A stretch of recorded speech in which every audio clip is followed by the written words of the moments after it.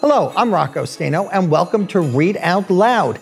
Today, I am going to read the classic holiday poem, "'Twas the Night Before Christmas," that is over 200 years old. 'Twas the night before Christmas when all through the house not a creature was stirring, not even a mouse. The stockings were hung by the chimney with care, in hopes that St. Nicholas soon would be there. The children were nestled all snug in their beds, while visions of sugar plums danced in their heads. And Mama in her kerchief and I in my cap had just settled down for a long winter's nap, when out on the lawn there rose such a clatter, I sprang from the bed to see what was the matter.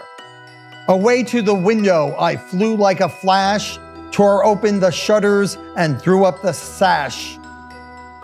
The moon on the crest of the new fallen snow gave the luster of midday to objects below, when what to my wondering eyes should appear but a miniature sleigh and 8 tiny reindeer. With a little old driver so lively and quick, I knew in a moment it must be Saint Nick. More rapid than eagles his coursers they came, and he whistled and shouted and called them by name. Now Dasher, now Dancer, now Prancer and Vixen, on Comet, on Cupid, on Donner and Blitzen. To the top of the porch, to the top of the wall, now dash away, dash away, dash away all. As dried leaves that before the wild hurricane fly, when they meet with an obstacle, mount to the sky. So up to the housetops the coursers they flew, with a sleigh full of toys and St. Nicholas too. And then in a twinkling I heard on the roof the prancing and pouring of each little hoof. As I drew in my head and was turning around, down the chimney St. Nicholas came with a bound. He was dressed all in fur, from his head to his foot, and his clothes were all tarnished with ashes and soot. A bundle of toys he had flung on his back, and he looked like a peddler just opening his pack.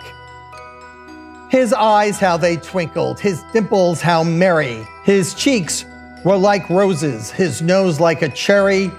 His droll little mouth was drawn up like a bow, and the beard of his chin was as white as the snow. He had a broad face and a little round belly that shook when he laughed like a bowl full of jelly.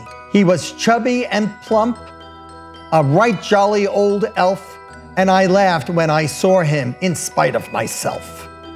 A wink of his eye and a twist of his head soon gave me to know I had nothing to dread. He spoke not a word, but went straight to his work and filled all the stockings, then turned with a jerk. And laying his finger aside of his nose and giving a nod, up the chimney he rose. He sprang to his sleigh, to his team gave a whistle, and away they all flew like the down of a thistle. But I heard him exclaim as he drove out of sight, "Happy Christmas to all, and to all a good night."